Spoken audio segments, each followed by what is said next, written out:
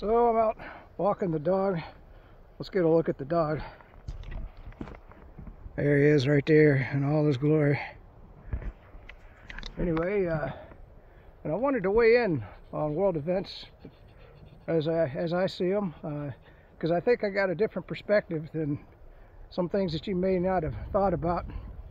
So we all know, I haven't seen, luckily, any of the footage of the horror that took place in Israel, but I don't know, there's all sorts of conflicting information. There's one report that said that they didn't shoot up the kids that were having the party, that they were caught in the crossfire because there was an Israeli battalion there, and they were shooting it out across the kids. Possibility, I suppose. I don't know. It seems like a lot of the right-wingers, when I say right-wingers, I'm talking about like Glenn Beck or some of the radio talk show hosts. They say they've got the footage. I haven't seen any of it, and I haven't seen any of it on X, which is good. I wouldn't want to see it. But I don't think that anybody's looking at the big picture of what was accomplished here. By doing these horrendous things, they've enraged the Israelis, and they're getting the reaction that they want. Last I heard, 6,000 bombs have been dropped on Gaza. That's about 90,000, and by my estimates, that's about 90,000 people, women, children, men, killed. You don't think that's gonna, that's not gonna enrage the Arab world? I've seen pictures of Jordanians. They might overthrow their government. That's a Western government in Jordan. They don't like that government to begin with, so they may just overthrow their government, and they're all marching towards the border. They want to go in and kill Israelis. And then nobody gives Hezbollah credit. They're armed to the teeth. Now, we got 2 aircraft carriers, but the other thing that's going to be interesting is we've given all of our weapons and ammunition to Ukraine. How much do we have left to give to Israel? That'll be interesting. And then if the war does spread, are we going to put U.S. troops on the ground? I don't see how the Israelis are going to fight Hamas. And by the way, that's going to be bloody fighting down in those caves and underground tunnels and everything. That's exactly where Hamas wants Israel. They've been pinned behind the wall for quite some time. Now they're bringing the Israelis to them. So if you want to look at the strategy, whether you agree with them or not, it was a good strategy so that they can kill a lot of people, a lot of Israelis. Of course, they're going to die too. So that's the question. And of course, if the aircraft carriers, I'm sure they'll bomb Hezbollah, but that doesn't do any good. Hezbollah, I don't think that we're giving the Middle East credit that it deserves. I hear a lot of people saying that Iran had a hand in this. I don't see any evidence that Iran had a hand in this. I mean, other than, if anything, what did I hear? Was it Qatar? They're the ones that give Hezbollah, Hezbollah probably, and also Hamas, most of their financing. So I don't know. And the thing is that if Israel just goes scorched earth, I mean, I don't think, this thing's going to stay confined to just Israel against Hamas. When you bring in Hezbollah, and then you bring in perhaps Jordan, and then you bring in Iran, and I heard that we bombed, or Israel bombed Syria, bring in Syria. I mean, this could be the battle that the Bible talked about, that we've all read about, Gog against Magog. We might be just seeing the beginning of that. So, and this is coming at a time when the United States is weak. We got a woke military. We've given all of our bombs and weapons to Ukraine. So how much have we got left to fight with for ourselves and to give to Israel? These are all questions that I don't think that people are asking. So anyway, I might add to this video because I've been thinking about things on all of this. And by the way, Garland Nixon, he had a good video. Encourage you to watch it. He was pointing out that a lot of people in Israel have dual citizenship. And how many of those people are going to stay in Israel? So you might see an exodus, because if we got your U.S. citizenship and Israeli citizenship, are you going to stay and fight in the tunnels under Gaza? I don't know. I think I'd fly back to the United States unless, I really felt strongly about it. I wonder how many of them do in today's world. So you could see that. And then, of course, once these, and the other thing is I hear that the right is strong in Israel. There's a bunch of right-wing lunatics over there. They might drop a nuke. If they drop a nuke, man, the whole bets are off. The whole damn Middle East is going to go up in flames. And we don't know if Iran has nukes or not. So I might add to this video, because I had some other thoughts. Oh yeah, and everybody's trying to tie it back to Russia.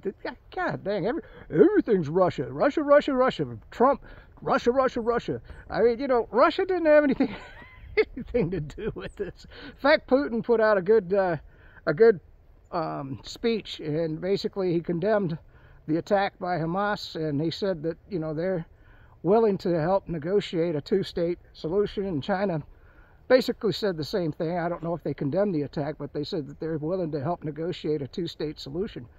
And see, I don't think, you know, when they go scorched earth, you know, we may see that, because if this goes up before the UN, and I'm sure the Security Council of the United States will veto it, but they put it before the General Assembly, you could see them vote for a two-state solution, and that's most of the world aligned against the West. So this is all going to be a really interesting story to see how it all plays out. I'm glad I'm just out here with the dog, getting a hike in, enjoying nature. Let's just enjoy nature for 2 seconds. I'm going to take the phone and show you what I see.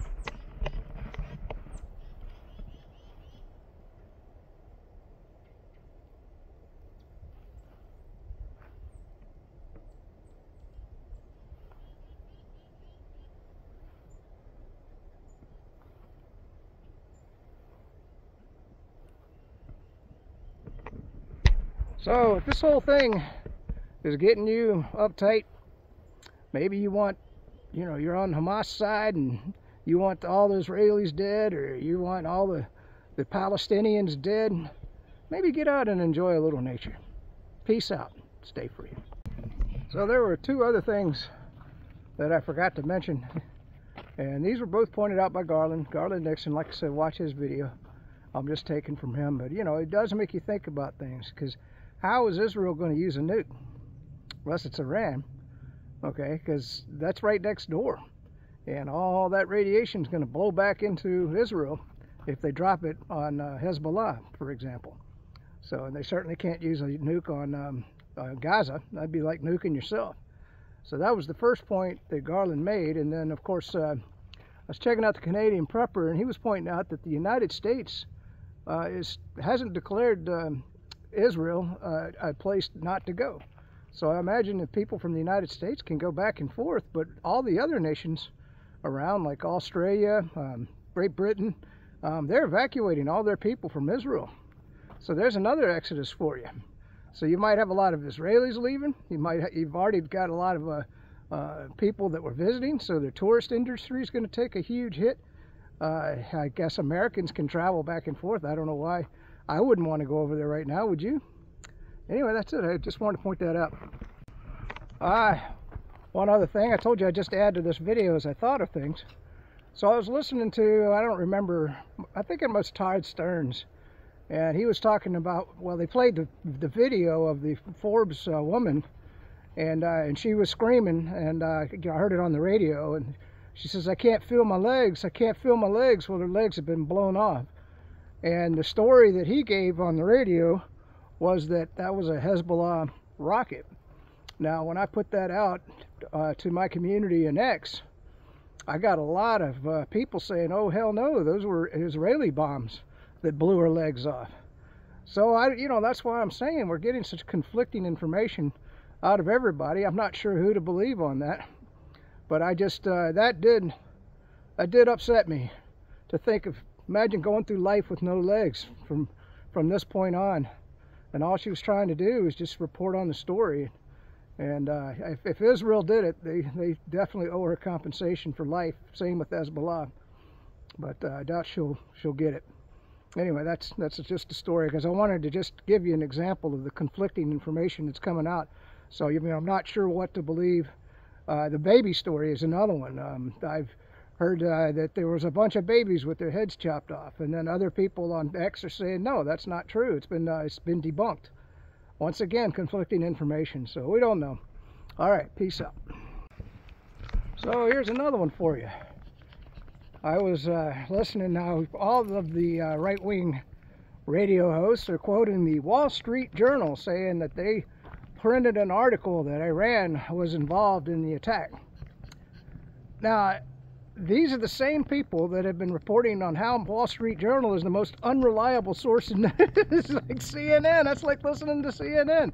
Wall Street Journal's lied about everything. They've lied about the Ukraine war. They lied about the Russia hoax. They've lied about the Hunter Biden laptop. I mean, and now they're just going to take the Wall Street Journal at their word that that Iran was involved. And of course, Iran has denied that of any involvement. But I mean, I'm just listening to these guys and I'm thinking, you're the same dudes, man, that were saying that, you know, Wall Street Journal is going out of business because nobody believes them anymore. I know I don't. Do you? So here's another one for you as I get hooked up here. Let me get the sun in front of me. Anyway, these right-wing hosts are bragging about how magnanimous Israel is to give 1 million people a day to evacuate. Can you imagine? I mean, think about it. A million people were trying to leave New York City. You think they could do it in a day? They know that the Palestinians can't get out in a day, but you listen to a right-wing radio host, oh yeah, the Israelis, they're doing the right thing. They're doing the right thing. If the Palestinians stay behind, then they all deserve to die. They deserve to die. Oh man, I'm getting sick of it. 140.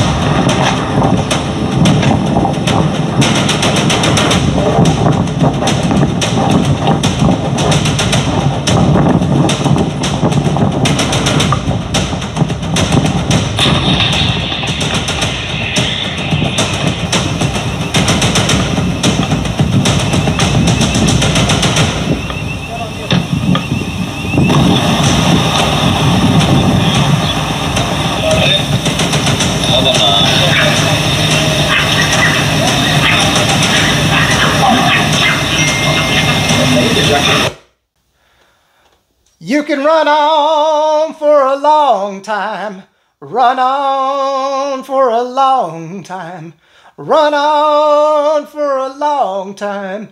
Sooner or later, God's gonna cut you down. Sooner or later, God's gonna cut you down. Go tell that globalist liar, that Democrat idiot writer, that rhino rambler, that nuclear war gambler, that backbiting U.S. politician. Sooner or later, God's gonna cut you down. Sooner or later, God's gonna cut you down.